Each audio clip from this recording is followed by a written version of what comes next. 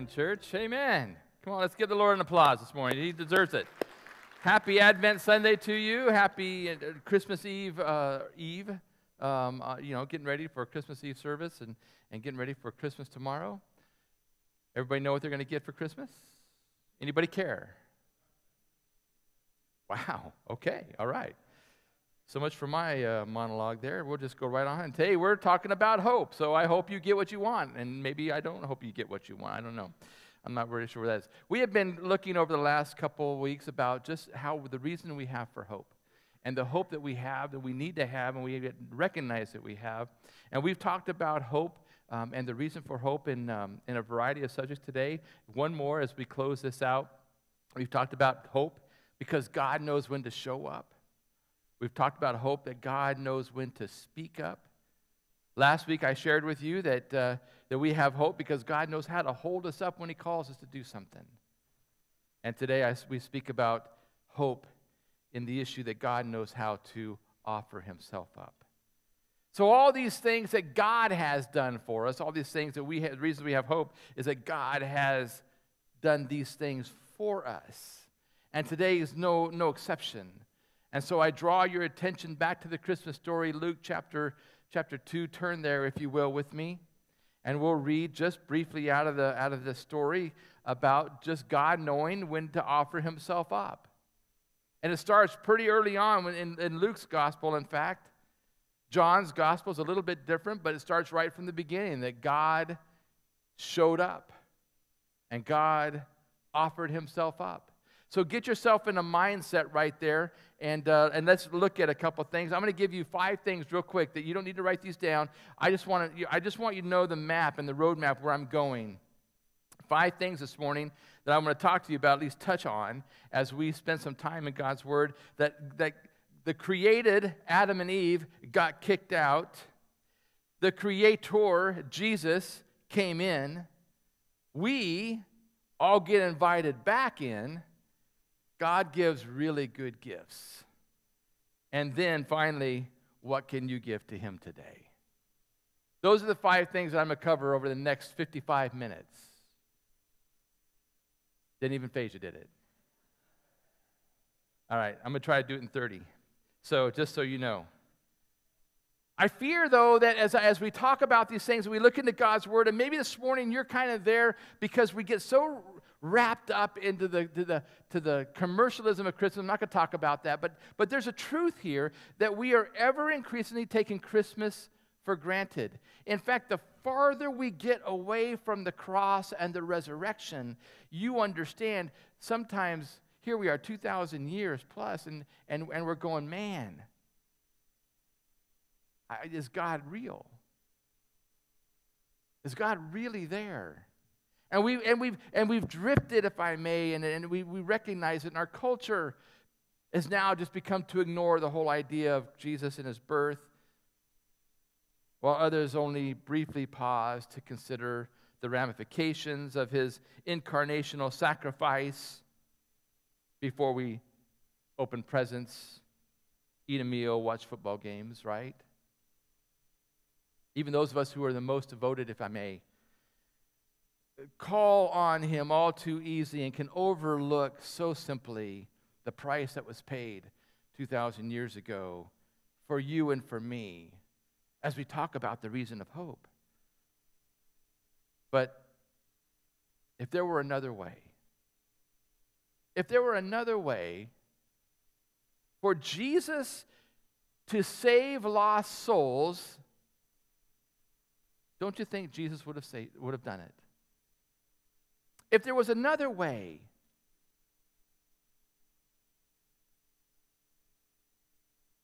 He was the only baby in all of human history that knew life and death before His birth. And He'd do it all over again if it was just for you. Just for you.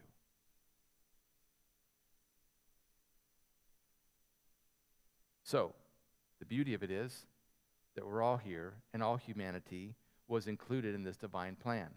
And so in Luke chapter 2, we read the first 7 verses.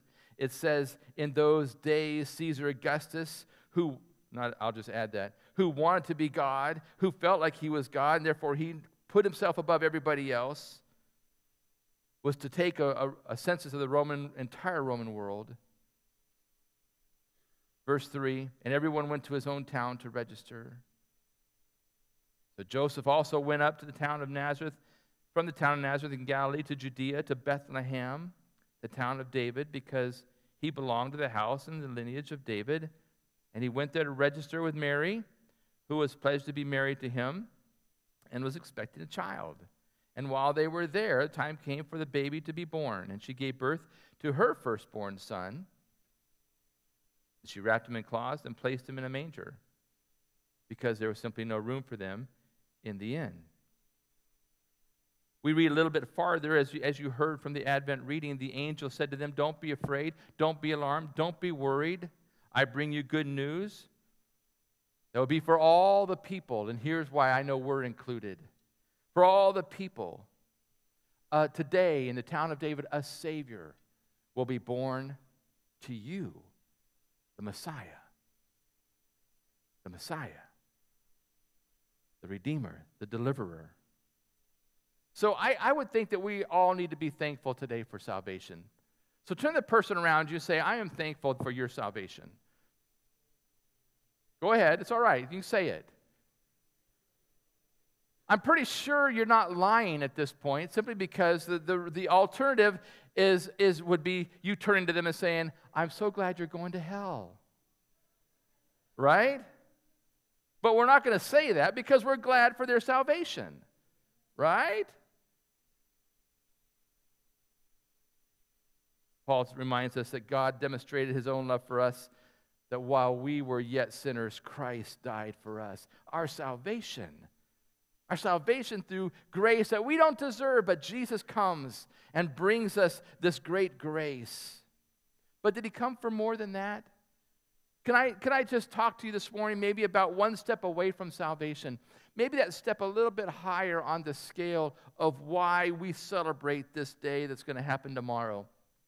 Why we celebrate the birth of Jesus. While salvation should be enough, and it is enough. The very fact that we have entrance into eternity with God, it should be enough. But I wonder if there's just not more. Now, I'm not thinking outside philosophically at all. I'm thinking here's some theology that we need to anchor ourselves into. The Apostle Paul tells the church at Corinth, in the second letter, he said, and this is all from God, who reconciled us to himself through Christ. And he gave us, therefore, this ministry of reconciliation.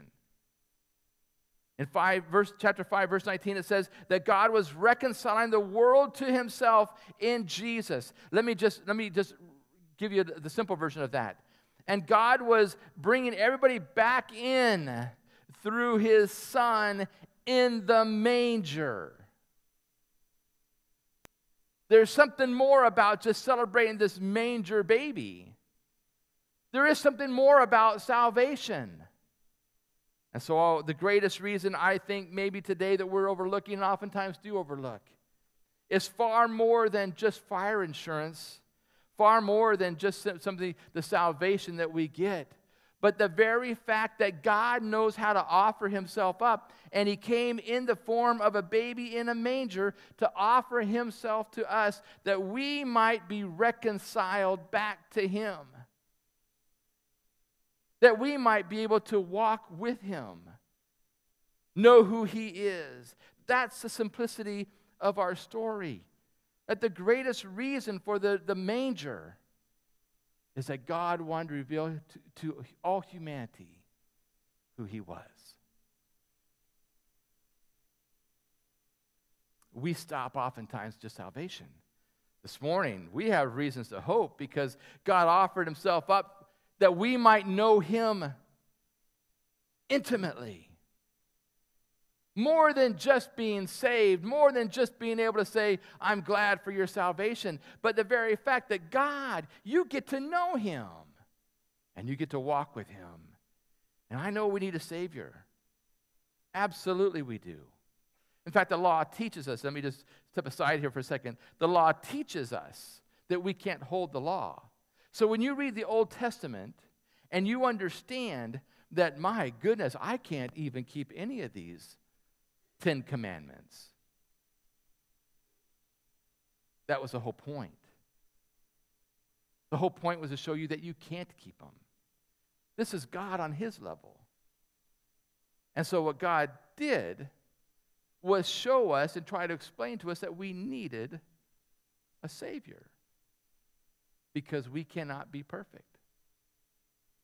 And so salvation was so important, but the beauty of it is that God said, I'm going to show up, I'm going to offer myself up as a baby and become flesh, incarnate. One of the few words that I learned in my time, 32 years in Arizona, carne asada, meat. Incarnation, meat. Jesus came to become meat, flesh and blood, that we might live and see him as he walked and as he shared. So we get to see and know God through Jesus. We get to understand a little glimpse of what God looks like. That was what was presented to us in the manger. More than just the salvation, but the very fact of God born to you this day was God. That you get to see him, that you get to walk with him, that you get to know him. John the Baptist, about the time Jesus was going to be baptized, 30 years into his life already, John the Baptist is there in the Jordan River, and he looks up and says, the next day, John the Baptist saw Jesus coming toward him and said, look. I could stop right there and let's just preach a message and have church. Look, the Lamb of God who takes away the sins of the world. Don't let that brush by very quickly. First off, look and see Jesus, who not only takes away the sins of the world, but what that means to you is that he reconciles us back to God. He reconciles us. He brings us back together to know and to have that intimate relationship with the living God. Jesus in the flesh, John said. God in the flesh. Let's see him as he is, as he gets to see us. So it's important about the sins of the world, absolutely. What's the big deal? Well, you got to go back to Genesis. Because in Genesis, remember what happened? Adam and Eve got kicked out. And they got kicked out because they sinned and they disobeyed God. And as they disobeyed God, guess what? You and I didn't get to walk in the Garden of Eden. Doesn't that just kind of tick you off? Right? Oh, we don't think about that, do we? Had it not been for Adam and Eve, here's the theology. Had it not been for Adam and Eve, we would have never been separated from the Garden of Eden. Right? And their sin, we'd still be there. Maybe we'd be having church today there. Just let that sink in for a moment. They got kicked out, so guess who else got kicked out? You and I. So how do we get back and how do we have that relationship? Remember, they walked among the cool of the day in the garden like we're walking amongst these beautiful poinsettias today. And they talked with God, and they had a relationship with God, and they enjoyed God, and God enjoyed them.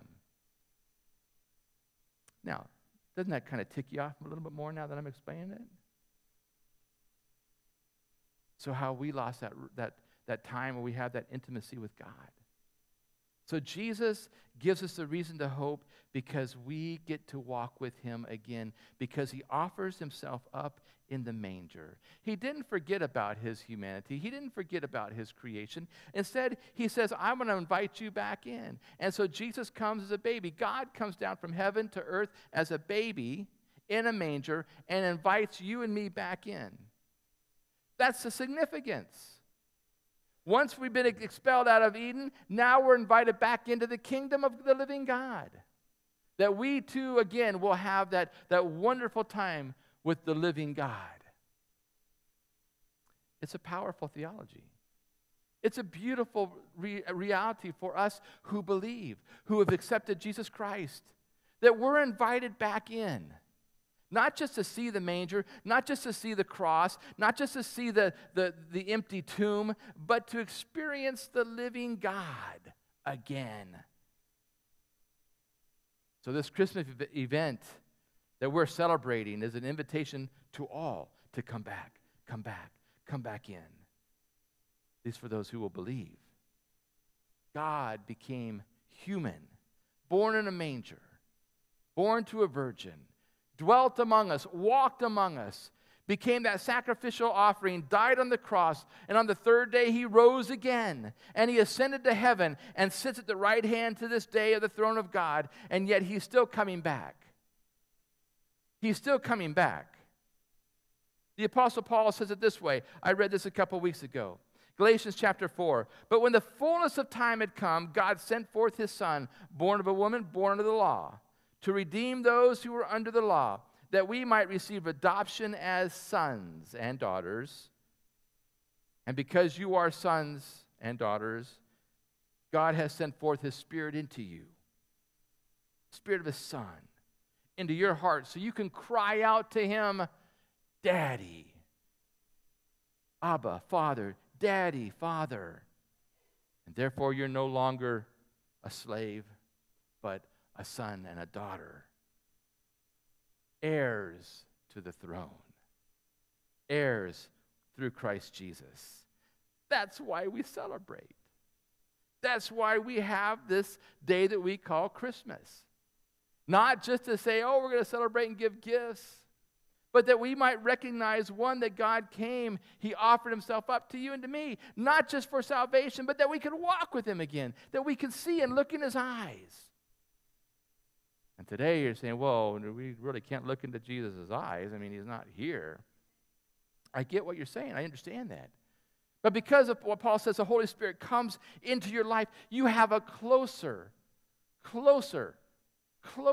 person than a physical brother.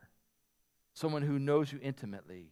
And that's why this John 3:16 verse that you learned as a child makes such good sense now. When you recognize what God is doing and how he's bringing us back into the fold, you understand why John wrote this. For God so loved the world that he gave his only Son, that whoever believes in him should not perish but have eternal life. For God did not send his Son into the world to condemn the world, but the world through him might be saved, might be reconciled back to him, back to that garden position. So God gave us a gift, and we celebrate that gift, and so much so that we celebrate it with giving gifts at this time of the year. Sociologists tell us there's 3 reasons that we give gifts. 1, to confirm or recognize somebody's new identity. Think about that just for a second. I'll unpack it in a minute. To strengthen bonds between each other. And then also to direct somebody's future. And so interesting how it is that this very verse of John 3:16 kind of highlights that for us, if I may. And so God gave his Son to give us what? A new identity. We celebrate a new identity. God gave us his Son to strengthen our relational bonds.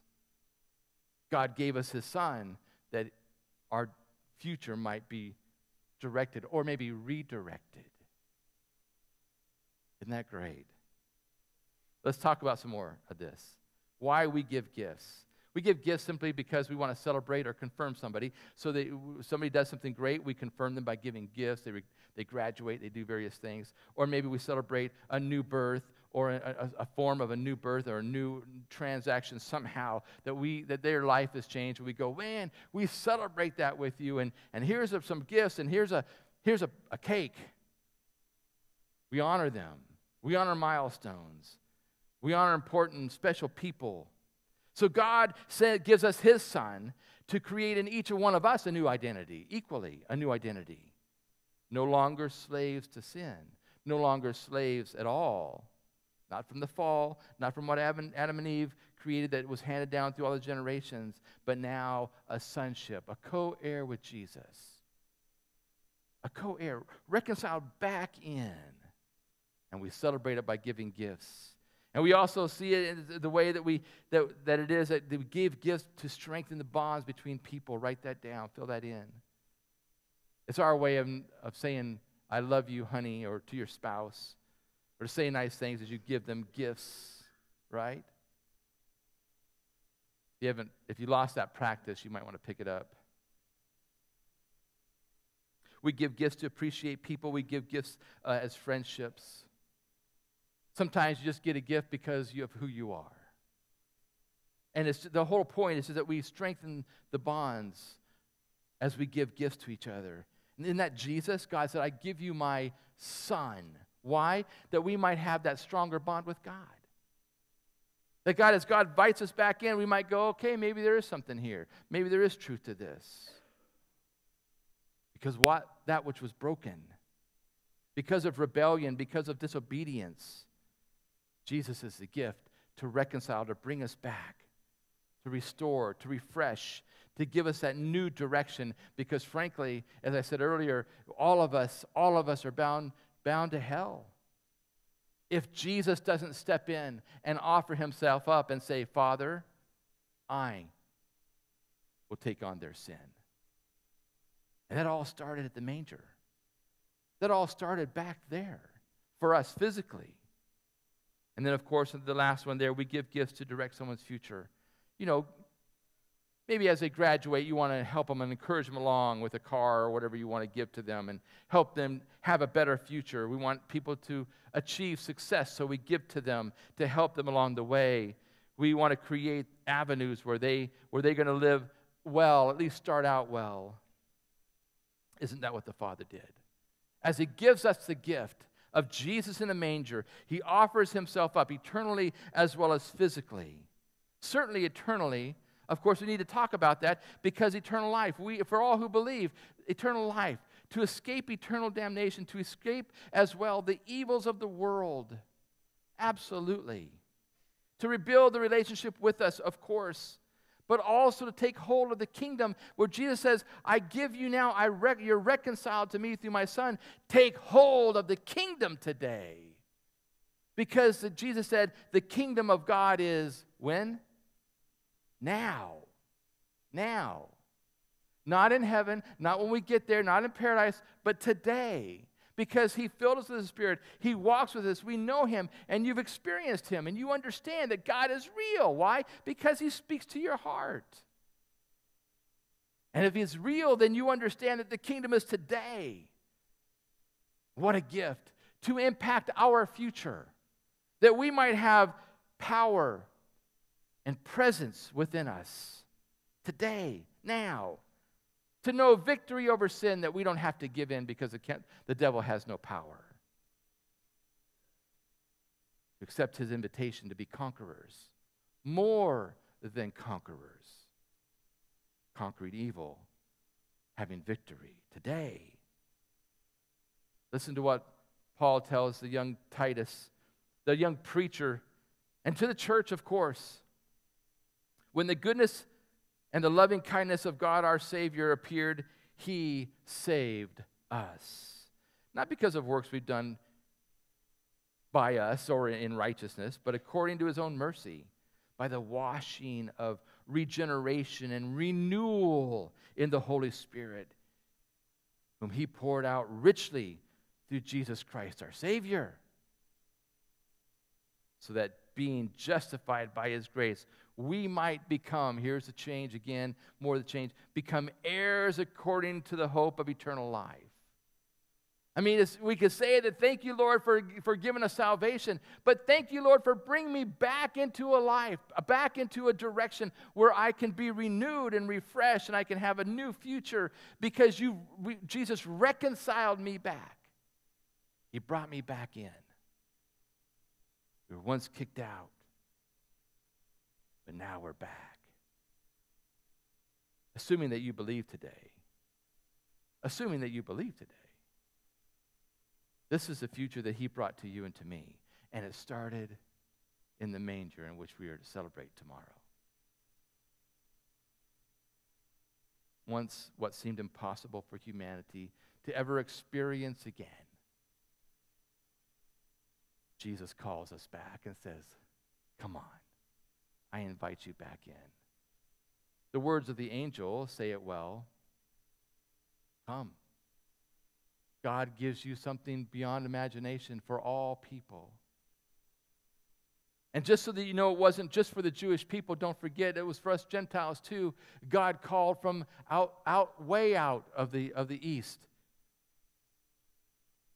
Whether they were a long-lost tribe of the time of Babylonian capture, or whether they were just Gentiles like you and me, God calls us back in.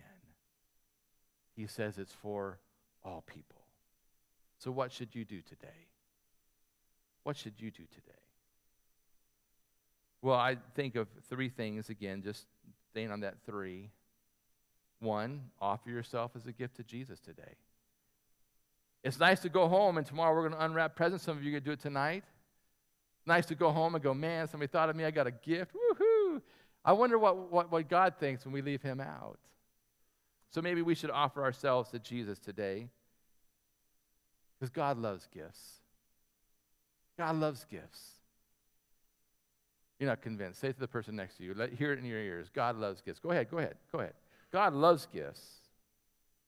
God loves giving gifts.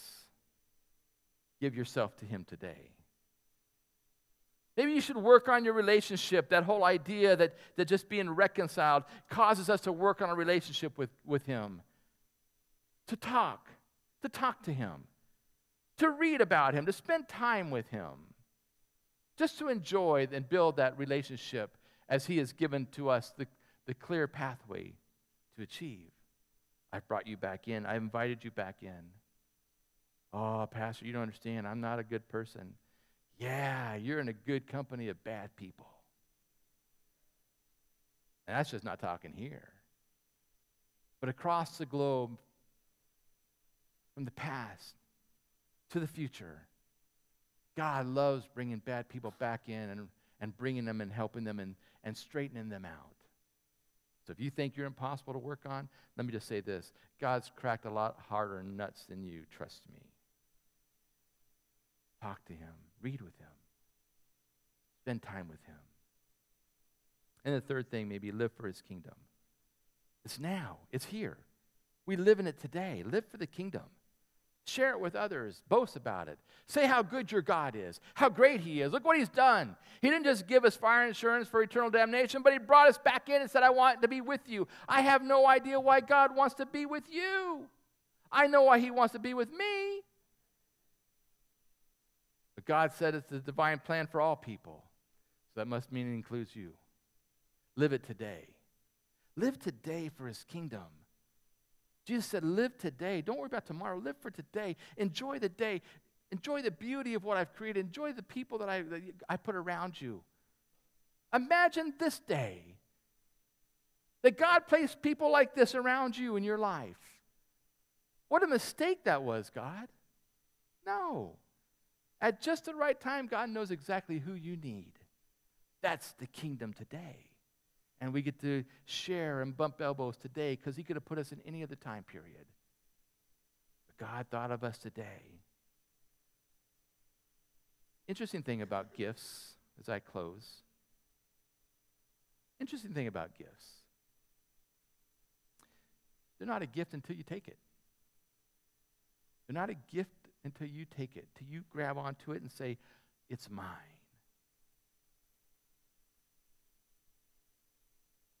So the only way you're going to receive a real gift is that you take it.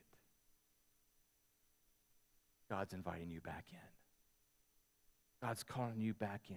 He offered himself up that you might say, okay, God, let's talk. God gave you a gift. Will you receive his gift? Because his name is Jesus. For God so loved the world that he gave his one and only Son. Not just for salvation, but for you to be reconciled to him. Let's bow our heads. I ask you this morning those questions. Would you be willing to give yourself back to the Lord today? Would you be willing to say, yes, Lord Jesus, I give you myself? I'm not asking you to unpack all that means. I'm just asking you to take a step of faith today and just simply say, Lord Jesus, I give you my life. I give you my life that I might be brought back in. Or maybe today, while your heads are bowed, you're thinking, I just need to recommit that to the Lord because I've kind of wandered away from it. No better time than today to say, Lord Jesus, here I am. Forgive me for forgetting about you. I want to embrace the kingdom again.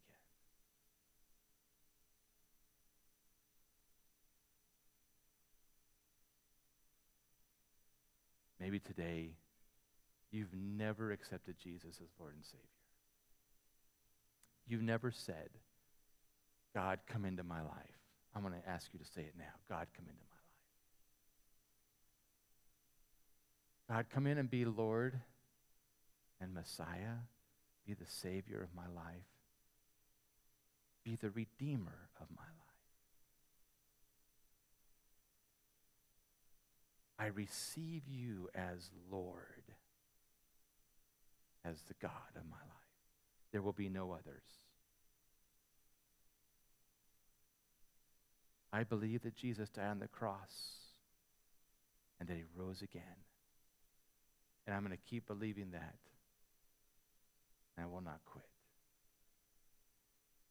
Receive me, Lord Jesus. And I just want to, as your head's bowed and your eyes are closed, just want, if today you made that prayer, you made that a reality for him. No one's looking. Would you slip your hand up and say, Pastor Mike, I said that prayer. Just slip your hand up. Amen. Good. Praise the Lord. Praise the Lord. Thank you. Thank you. Lord Jesus, I pray over these who just raised their hand. I pray over those who have today recommitted. They've been trusting you, Lord, but they've maybe forgotten. And maybe there's some that just need to rededicate today. I pray for everyone today.